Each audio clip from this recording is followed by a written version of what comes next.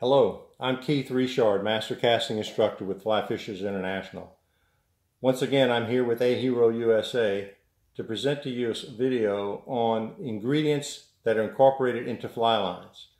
Oftentimes I'm asked, what are the makeup of fly line ingredients and how do they help or hinder the action of the fly line?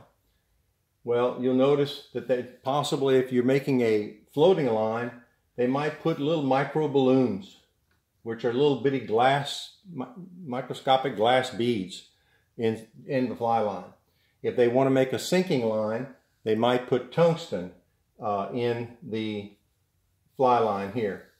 Little bitty shards of tungsten to allow the fly line to sink.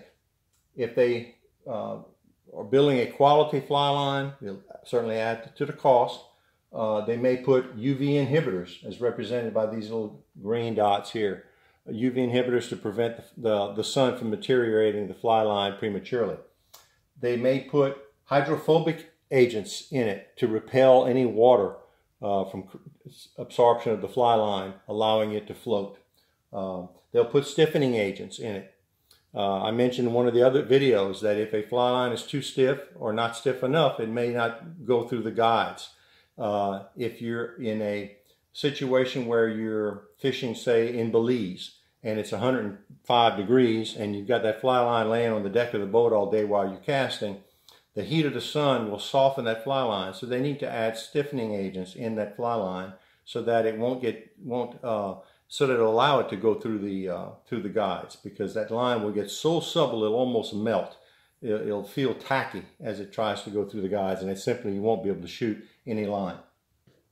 They may put softening agents in the fly line. For example, cold water or freshwater fly lines. If you're fishing and it's 32 degrees and it's snowing outside in Denver, and you're in a stream, the water's 45 degrees, 50 degrees, that fly line gets awfully cold, it's going to tend to stiffen up. If it gets too stiff, it won't go through the guides. So they have to keep softening agents in it. They may put colorants in it. Typically, your lighter colored fly lines, now this is not a hard, fast rule, but typically your lighter colored fly lines are for floating lines. And your darker, like brown or black, your darker colored fly lines are typically represent sinking fly lines. Now they can make fly lines that sink, it's not the whole fly line doesn't sink, just a tip of it may sink. Other times they design the entire fly line to sink. It just depends on the purpose of the fly line. So this is a list of some of the ingredients I hope you find informative and useful in deciding which fly line you're going to buy next time.